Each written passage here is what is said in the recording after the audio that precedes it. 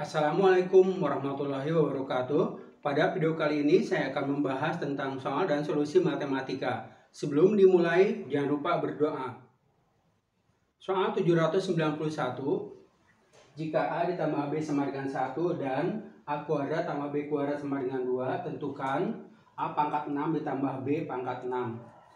Dari sini kita peroleh ya, A ditambah B kuadrat kurang 2AB sama dengan 2. A ditambah B nya 1, berarti 1 kuadrat kurang 2AB sama dengan 2. Berarti kurang 2AB sama dengan 1.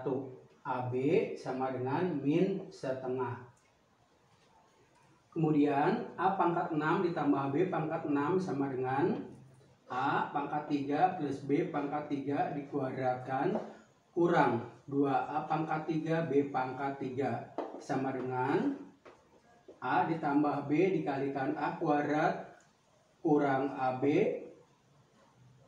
ditambah B kuadrat dikuadratkan kurang 2AB pangkat 3. Kita tahu A ditambah B nya itu adalah 1, kemudian A kuadrat tambah B kuadrat itu 2, AB nya itu adalah min setengah, berarti ditambah setengah ya, dikuadratkan kurang 2 kali min setengah pangkat 3 sama dengan ini 5/2 berarti 25/4.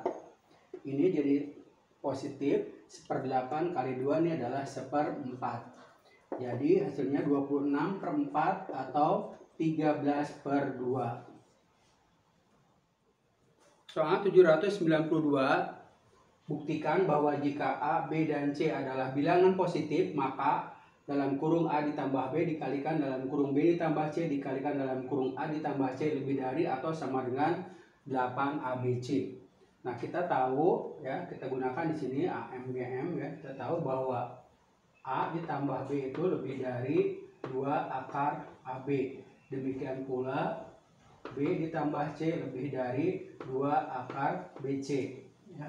Dan A ditambah C lebih dari atau sama dengan 2 akar AC ya. Hasil kali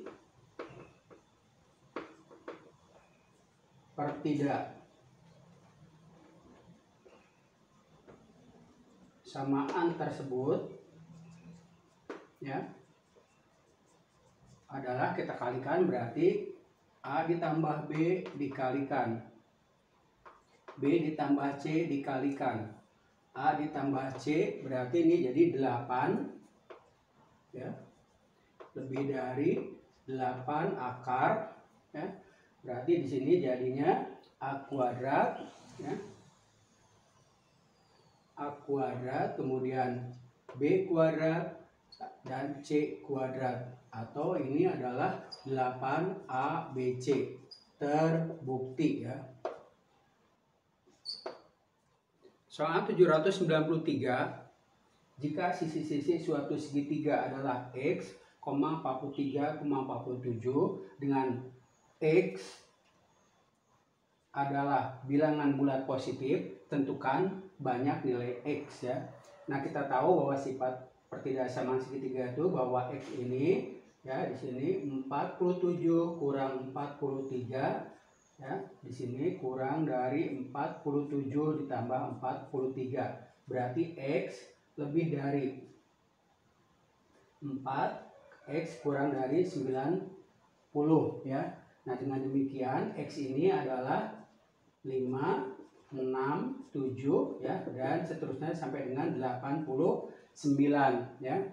Jadi banyak nilai X adalah 89 kurang 4 sama dengan 85. Demikian video pembahasan tentang soal dan solusi matematika telah selesai.